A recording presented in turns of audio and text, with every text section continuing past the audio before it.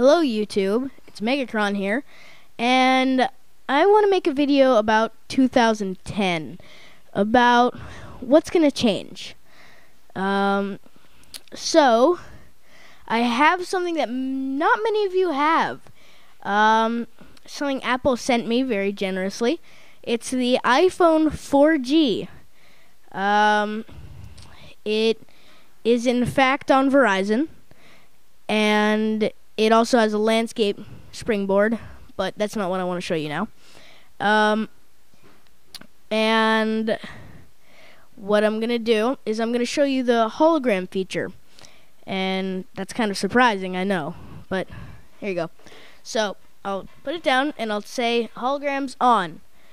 And there you go. You see all the information. You see my missed calls. You see my emails, you see text messages, and you see how many push notifications I've had in the last. Usually they query them only up to 1, but with the new 4.0 software, they have more than 1 push notification, and you just access them right from hologram. Also, if you want to know who that email was sent to you can just swipe for more information. And there you get who the emails were from, who those text messages were from, and where that missed call was from. And that's basically it. But if I get a call, which here, hologram's off.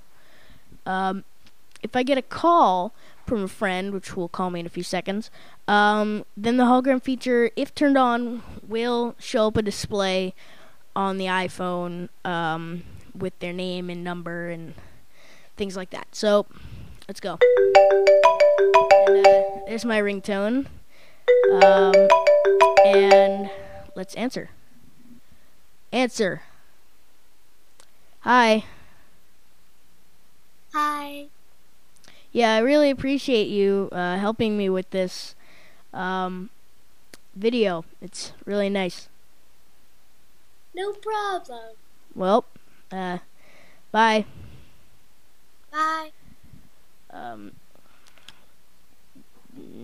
Stop call. Sorry, blanked out. So, what do you expect in 2010 with other devices? Maybe the Zune. Seems that Apple's gone far away with the iPhone 4G on Verizon. Thank you for listening, and Happy New Year.